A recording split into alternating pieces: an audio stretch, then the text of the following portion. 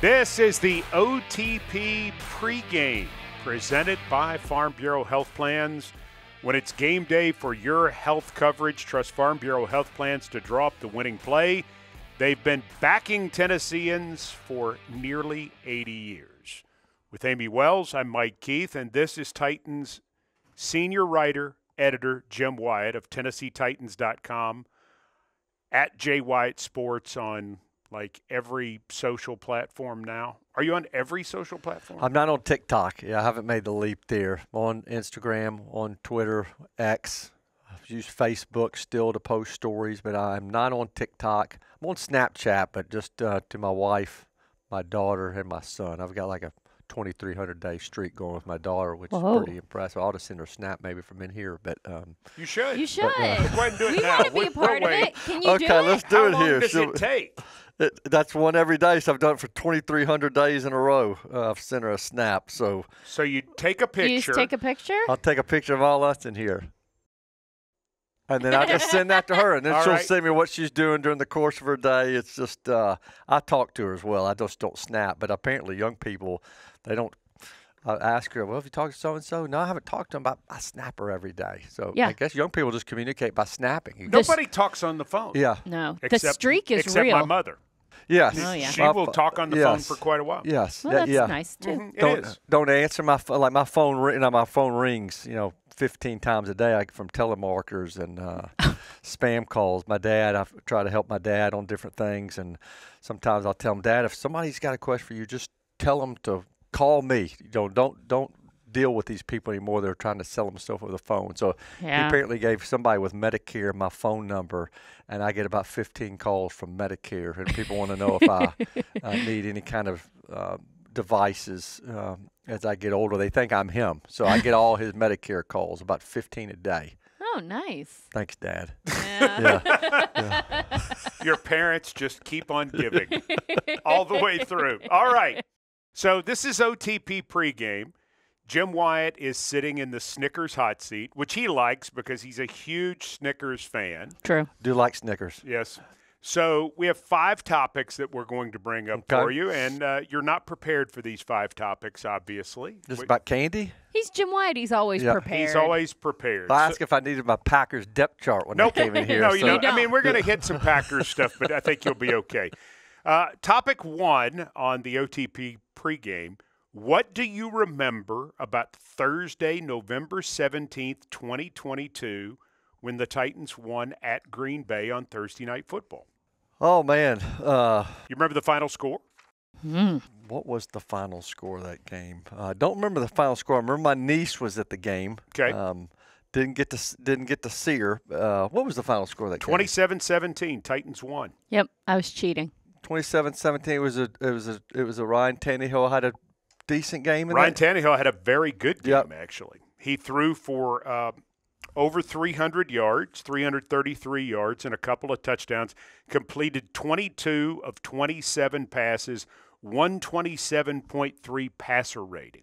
Yes. Remember him having a great game, and I remember leaving there feeling like the team had a lot of momentum. Titans were 7-3 leaving there. And then I remember it not going so well after that. Yeah. I thought on that day that the Titans were never going to lose another game. Like, this is it. This is where the streak just takes off. 7-3 at that point. Yep. Traylon Burks' best game as a Titan. Yes. 7 catches for 111 yards, including a 51-yard catch. Derrick Henry threw a touchdown pass to Jeff Swaim. Jeffrey Simmons had a sack. Sure. And they kind of did to Aaron Rodgers. Aaron Rodgers had basically the exact same game that night for the Packers that he did last Sunday for the Jets. 2 touchdown passes, 94.7 quarterback rating. Nothing great, but just very efficient. Yeah. But, boy, what all has changed since that night in Green Bay? Yeah, that was the start of the end of a rough season and kind of got us to where we are today with a new coach and kind of starting over with a new team. But feel like we're on the right path. Just need to win a couple of games here and get some momentum. The Packers have a lot of familiar names that are still with the team. They've obviously added players over the course of the last 2 seasons, but They are just such a consistently built organization. Yeah, and they don't do it by spending a lot of money in free agency or being real aggressive when it comes to player acquisition. They draft. They try to retain their own guys. They've got an approach that they believe in, and they stick to it. And I was impressed by what they did this past week, winning against the Colts without Jordan Love, and that is in large part because of the system that they have in place and the guys they have leading the way. Better on defense than what people know. They have a good offensive line. But the other thing, too, that they do with receivers that's so impressive is they find their receivers largely at the Senior Bowl. Yeah, yeah. It's really fascinating. So Christian Watson, Romeo Doubs, right. And they find, and you go back to the Jordy Nelsons and the Randall Cobbs and all of these other guys. So they find fits that are perfect. Jaden Reed, their slot receiver, was a guy that really impressed us at the Senior Bowl. And the Senior, and he was drafted in the second round. So they find system fits, and because the system is so well established, they can have a second or third or fourth round receiver become a star. They don't have to draft the guy in the top 10. They can find a defensive lineman that would become a star for them because, like the Steelers, like the Ravens, they have that system in place. They have the scouting staff in place. They keep the general managers in place. The head coach, their head coach has been there now for 6 years. Wow. Which is hard to believe that it is Matt's hard to been believe. there that It really long. is. Mm-hmm. It really is. And I think, you're starting to see the team here do that a little bit as That's far the as goal. Yeah, Mm-hmm. and I think, that look at the number of players here that were in the Senior Bowl last year and in some of the Senior Bowls in the past, and you want to get a system in place and stick with it. That's what Chad Brinker, Rand Carthon, Brian Callahan all want to do, and that's just a matter of getting consistency and just cycling guys in. And where does Chad Brinker come from? Green Bay, the epitome Yep. of old school NFL. They now have the NFL record for wins. They have overtaken the Bears, and they just last Sunday won their 800th game in the National Football League. Do you get a cake or something for that? 800 games as a franchise? Well, that's a lot of wins. I would say to you, not meaning to be facetious, normally in that situation you would probably give the owner a cake, but they have no single owner. So everybody gets cake. The community. Yeah, cake for everybody. The Get community. cupcakes. Yeah, you give out cupcakes. Well, and you that, have to, yeah. Yes. The community, in essence, owns the Green Bay Packers, which It's so cool. Well, yeah, the owners don't just love it in the league because since the Packers are public, you can buy the share of stock and all that, and then you go to the shareholders meeting, which they have every year. They tell everyone what they got from the league dispersal. They tell everyone all of these things. And so the owners are not phenomenally crazy about that. When that information gets out from the Packers shareholders meeting, it's official. Yeah. Because they've told their shareholders what it is. The NFL is not a publicly traded company.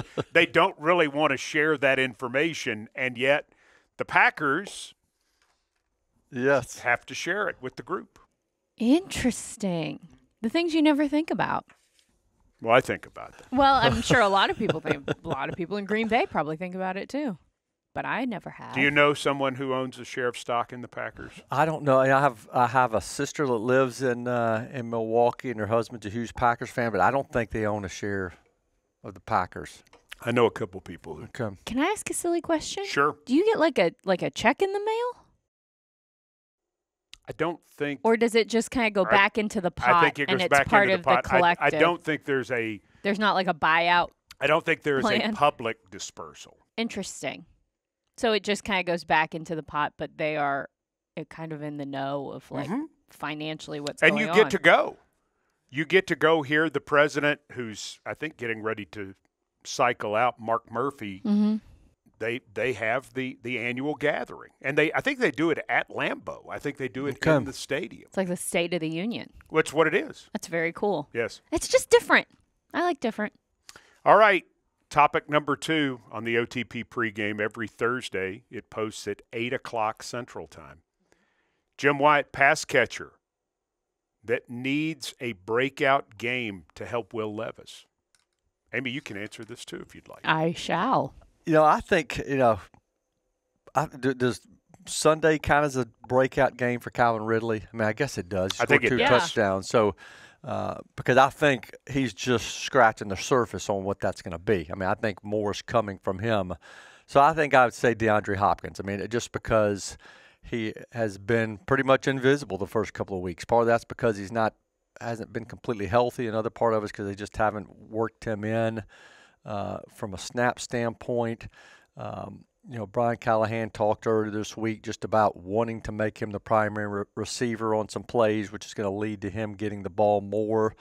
I think if you can start taking advantage of Hopkins and him winning one-on-ones, that opens things up for other people. So, I mean, so far it's been quiet for Hopkins. It's been quiet for Boyd. It's been quiet really for everybody except for Ridley's, big catch on Sunday. So, but I'll go Hopkins here. I think he needs to kind of get into a groove and turn into a threat that other teams have to worry about. I say Treylon Burks. I think I think for his own personal career, it's time for him to show what we've all seen him do in practice. It's time for that to translate into a game and for him to have a really big game. I think it's obvious in watching them work together that Will Levis has a good rapport with Treylon Burks. I think you're right. And so I think that is a well that he is going to go to every Sunday if given the opportunity, because I think that there's a familiarity there. Now, it's on Treylon to complete the play, to finish the job. And so I think that if he can have a breakout game on Sunday, I think that if those two can get some traction under their wheels a little bit and really start to make something happen, I think that can be a really good thing for all people involved. And I think Treylon needs some good things to happen to him to build confidence. I mean, they've talked him up so much during the course of this offseason. I don't care whether it's the quarterback or the coordinator or the head coach or the GM. They've all bragged on him, but there comes a time where he has to start making some plays, I think, to generate some confidence for himself. You'd love to see him come down with that ball on Sunday. I thought he had a better chance to catch it than the Jets defender, but he didn't come down with it. But if he can make a play like that, boy, what could that have been for him, though? Yeah. Oh, yeah.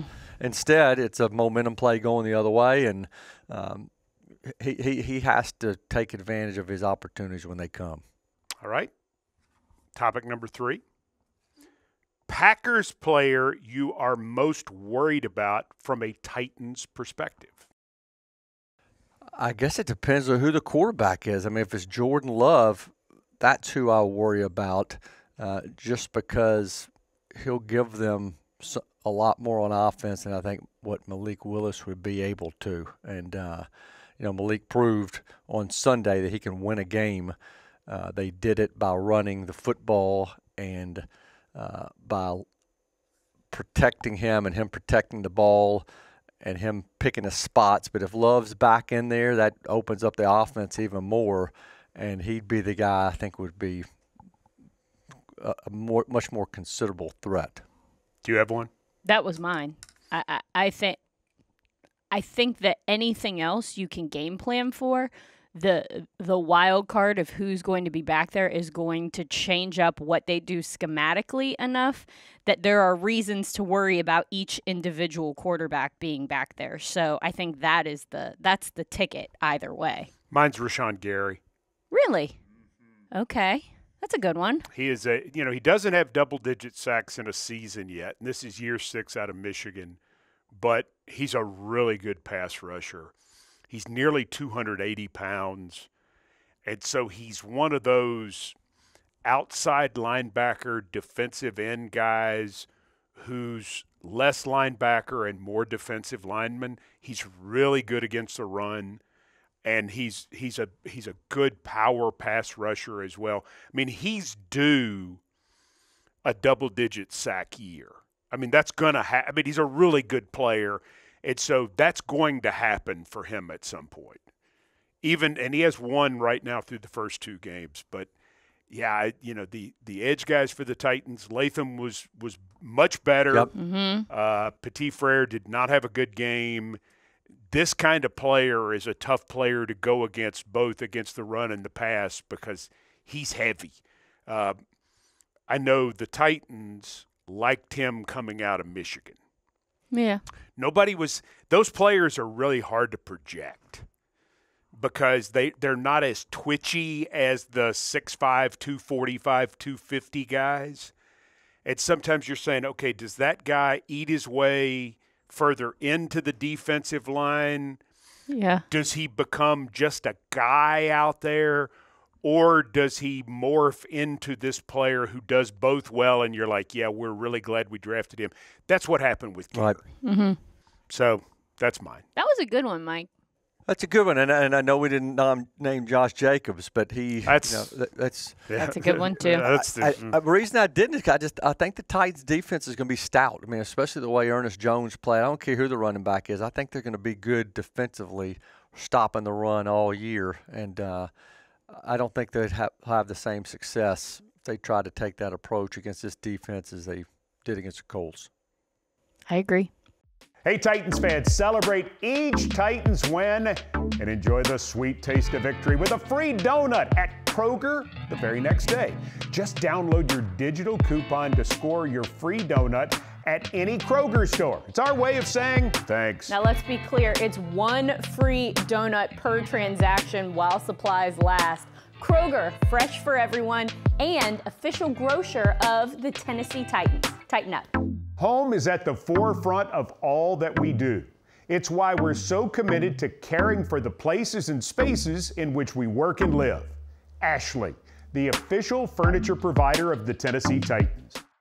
The OTP pregame continues, presented by Farm Bureau Health Plans. Jim Wyatt, senior writer, editor, director, producer, filmmaker, what all other things? Jim's a really busy man. It feels like you need to keep going. When you say senior writer, editor, senior editor, TennesseeTitans.com, it feels like he needs more. Yeah, it's like when people have a lot of letters after their name. Remember like FDIC. MD, PhD, LMNOP. But if I'm doing all that other stuff, I need a raise around here. I didn't realize I was doing all this other stuff on the side. Yeah. Okay, topic number 4 for Jim Wyatt is this.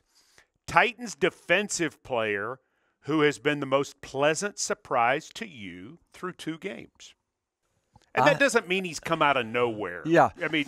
Yeah, and I wish I wouldn't have just said his name because Ernest Jones, watching him play on Sunday, and I watching him from afar against, for the Rams. I knew he was a good player, but coming in here and just seeing the attitude he plays with, the way he runs the football, how physical he is, knowing that was just a second game and he's playing every single snap, I think he qualifies as the biggest eye-opener to me. Landry's been very impactful, 3 sacks so far, and I think the corners have done a mostly solid job, but I'm giving it to Jones just because I think of what's coming next. And we've only seen him 1 full game. Mine was Harold Landry. I knew that he would be back and he would be good, and he was coming off of a great end to 23, and so we were expecting good and consistent from him. He has been great. And I think that he exceeded even my expectations because he's usually a guy that really peaks towards the mid-end of the season. Like, he typically finishes strong given that he's healthy. So I was kind of expecting that again, and he has come out guns a-blazing early in the season. So what does that mean for the remainder of the year? Who knows? Is he just getting fired up? Who knows? But I'm excited about him. I'm excited watching him play, and I've been pleasantly surprised about how consistent and how impactful he has been so early in the season. That's a great point. And, he stayed hot from the end of last year. He was hot at the end of the season. It seemed like he was getting a sack every game in November, December, and the first part of January. And when you have those players get on those streaks, I mean, you love to see it, and he's just kept going. Yeah, he hasn't stopped it. I mean, we spend a lot of time talking about the big guys, and rightly so. I mean, we have some great defensive linemen and a lot of guys to talk about. But Harold Landry always kind of gets, oh, yeah, and Harold's there, and he's good too. But, I mean, Harold Landry is having a remarkable first couple of games.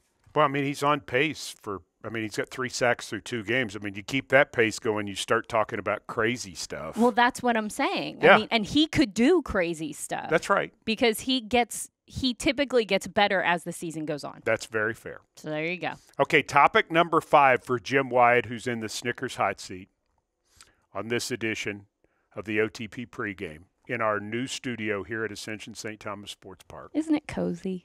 It really is. Yeah. Don't you like this? It is very nice. Need a fireplace in here. We're getting one. Jim, Are you getting a fireplace in here? say less. We're Is getting that right? one. Okay, I'm gonna that'd be get- nice. Well, you know I'm buying one now. All right. Former Titan that has a bigger impact on Sunday's game, or I guess you'd say the biggest impact. Malik Willis, Braden Narveson, Andre Dillard. Oh, man, that's a great question. I'll repeat it then. Yeah. Former Titan who has the biggest impact on Sunday's game. Malik Willis, Braden Narveson, Andre Dillard. Ooh. Well, I guess it depends on whether Malik plays. Obviously, if Malik's starting quarterback, that's an easy answer. What's your guess?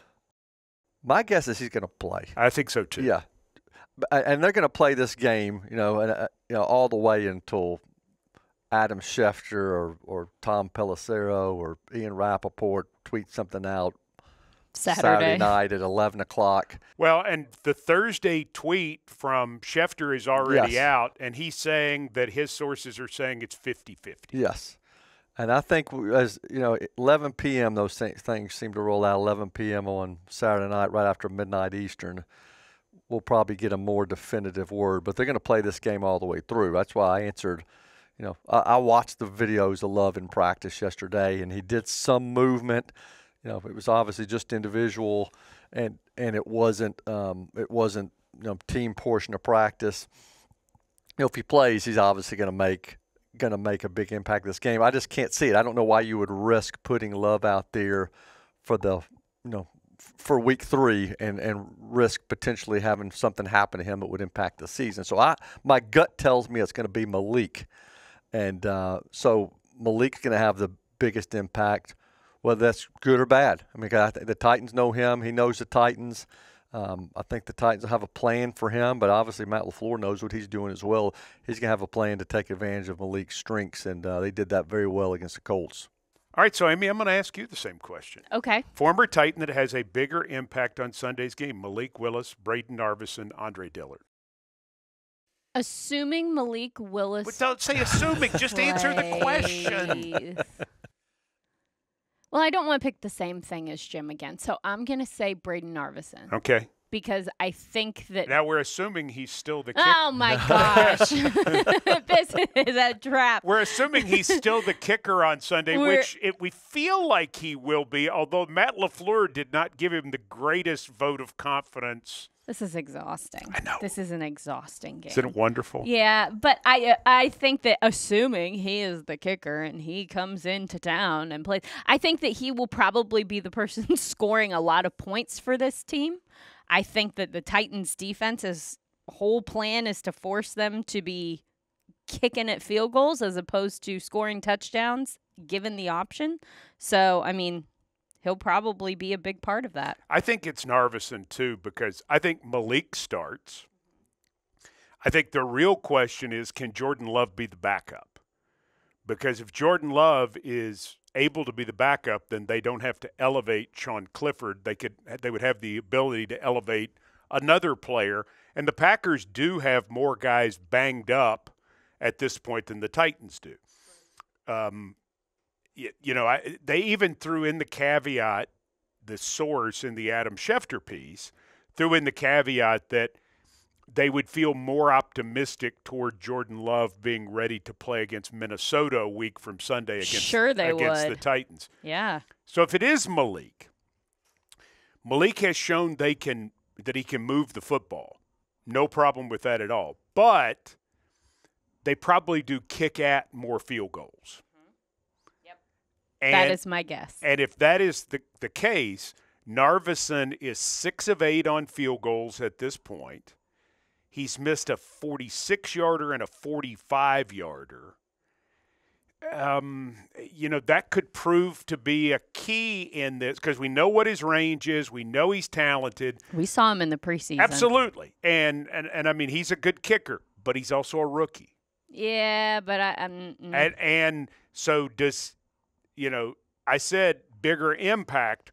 Well, for him, the bigger impact could be making the kicks. Or missing them. Or missing the kicks. And, this is going to draw, too, the side-by-side comparison between he and Nick Folk. Yeah. Did you, so you're going to – all of that's going to come up because I think this is going to be a game where you're going to see some kicks. That's just me. Not long after the Titans parted ways with Braden and he ended up being the Packers kicker, I've got a lot of people questioning, well, why would you not stick with him? Why? He's a young guy you can develop. Sure, kickers are no sure thing. We all know that. And this team has had, after such a great run of having dependable kickers that ended in a lot of ways after Ryan Suckup left. This team's been through a lot of kickers. And so I've certainly thought it was the right decision to go with Folk. More of a sure thing, and he's been good. And hopefully Narveson has a great career. I really like him. He's a nice kid. He's great. He's one of those guys that would go out of his way to say hello to you. But he was 21 of 28 in camp. He hit the long field goal in the preseason, but he also missed some. Made the game-winning kick in the Seattle game, too. Yes. Yep. So he's a tough-minded kid, but I think Folk is what this team needs. Don't need another issue to be raising its head Folk at this point. Is 31 of 32 since he got here. Yeah. After Kicker Palooza in 2019. That makes it sound like it was fun. It was not fun.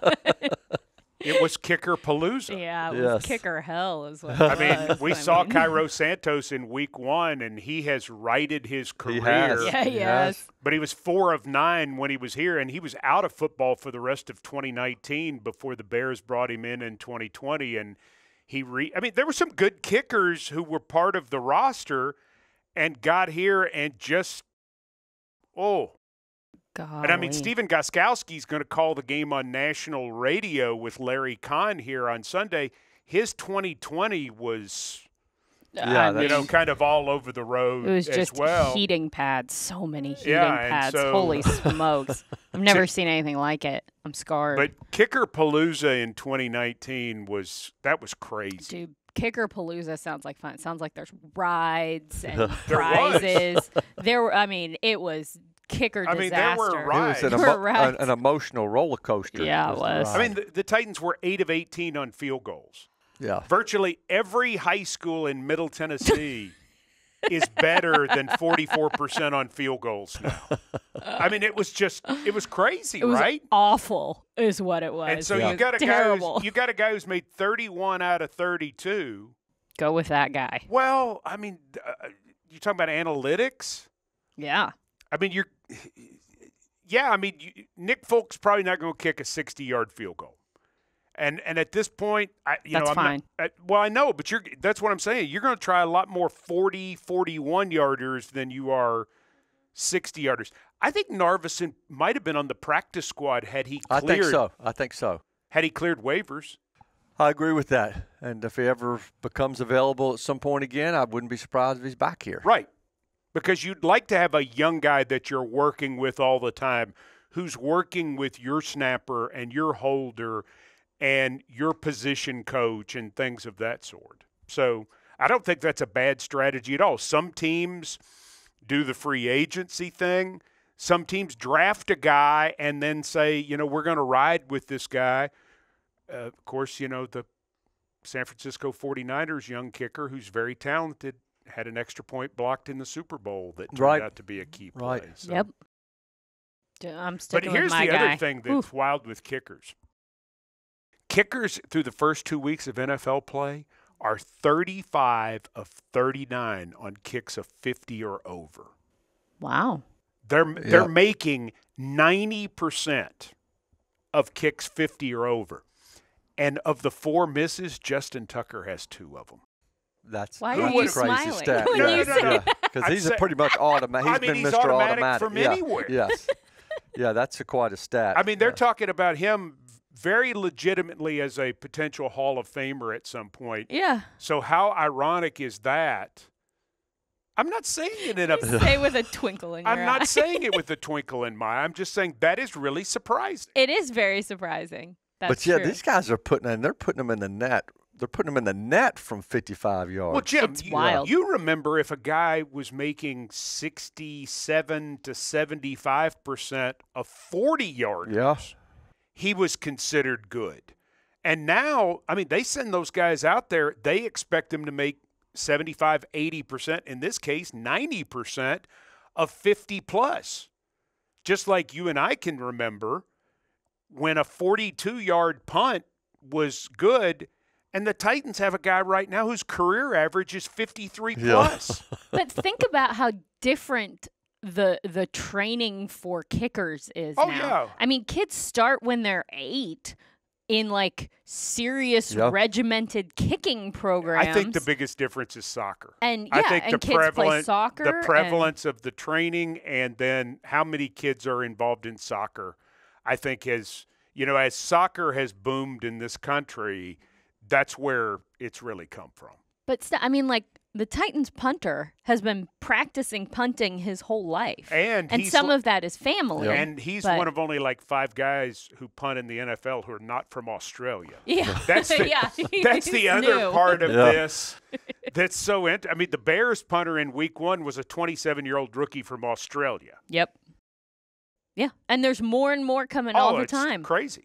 Hey, Titans fans, SeatGeek makes it easy to find tickets so you can be a part of all the touchdown celebrations this season. Whether you're buying or selling football tickets, SeatGeek is the place to do it. SeatGeek is the official primary ticketing partner of the Tennessee Titans. The most disruptive idea in ticketing, a ticket that works. Expect the expected. SeatGeek. SeatGeek.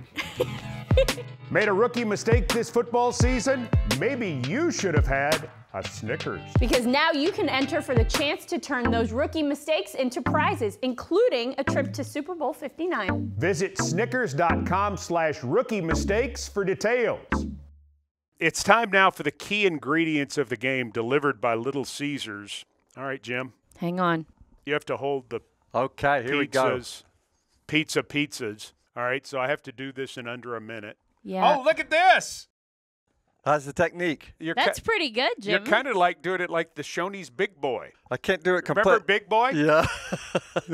Well, I can't do it flat against the box. I got plates in my wrist. So I've got to do it. This is my technique here. Somebody I've got to take a use the picture of fingers. that. Whoever plays quarterback for the Packers on Sunday at Nissan Stadium, they will be handing the ball to Josh Jacobs. Jacobs carried 32 times for 151 yards, and the Packers went over Indianapolis last weekend. They would love for him to get 30-plus touches again this week. Key number 1, pretty obvious, slow down Josh Jacobs.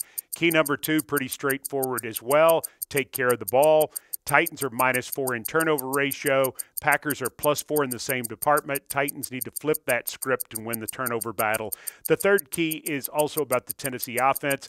They must stay on the field. In their first 2 games, far too many 3-and-outs. Titans offense needs to move the chains, extend drives, flip the field, and most obviously score points. Less 3-and-outs are a key. That was definitely under a minute. Good job, Mike Keith. Thank you. Little Caesars is the official pizza partner of your Tennessee Titans. Look at Jim. Jim's doing the most right now. Download the Little Caesars app and Download the Little Caesars app, excuse me, and get your favorites delivered today. Delivery fees apply. And look right here. Pizza. Good job, Mike. Okay. Jim, we have to conclude. Let's have the pizza Okay, boxes there you back. go. There Thank you go. you. here's your next prop. Okay. Oh, Lordy. Hold it high. Okay. Do you want me to do today's mayo-tivation? I've got to read this. Okay, do it. A mayo-tivation from Hellman's. Mayo Titans cheers be loud and your buffalo dip Deviled eggs or potato salad make your mama and your entire family proud. Hellman's, the official mayo of the Tennessee Titans. Mayo game day be delicious. Jim, you're doing so great. That was well done. I'm so proud of you. It's really good. This is awesome. Jim has I will places take to this. be. You're a great Vanna. You can follow. He really is. Vanna's still going, too. Yeah, she is, Sure and so is. is Jim Wyatt. Yep. Attaway, Vanna. Yep. Still love you. Get it, girl. Mm-hmm. I don't know what to say now. I never thought I would mention Vanna on the OTP pregame, but I did. Here we are. It's Vanna first White. time for everything. We're big fans. For Jim Wyatt of TennesseeTitans.com, senior writer, editor, and for Amie Wells, I'm Mike Keith, thanking you for joining us for this edition of the OTP.